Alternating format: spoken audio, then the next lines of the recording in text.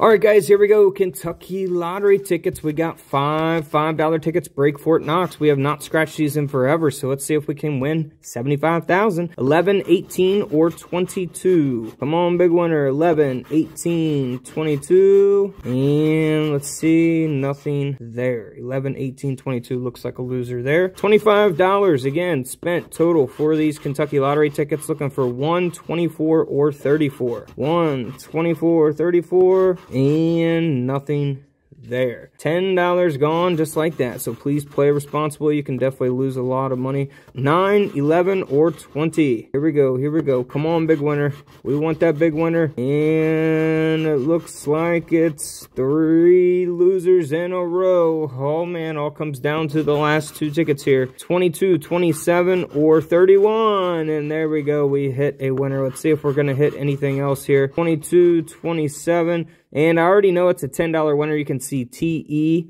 and you will see an N around here somewhere. There's an N code. I don't like when you can actually see it because it ruins it. So I'm not sure where it's at, but the N is around here somewhere. And it's probably in between one of these things. There it is right there. So there's the N. T-E-N, $10 winner. So let's see here. 10 bucks. All right. Well, we got $10 back out of $25 spent so far. Let's see if we can get a back-to-back winner here on the Break Fort Knox. 8, 16, 24. Come on, winner. 8, 16, 24. And nothing there. Only $10 back. In the next video, we're going to scratch some new $2 tickets. Make sure you guys come back for that.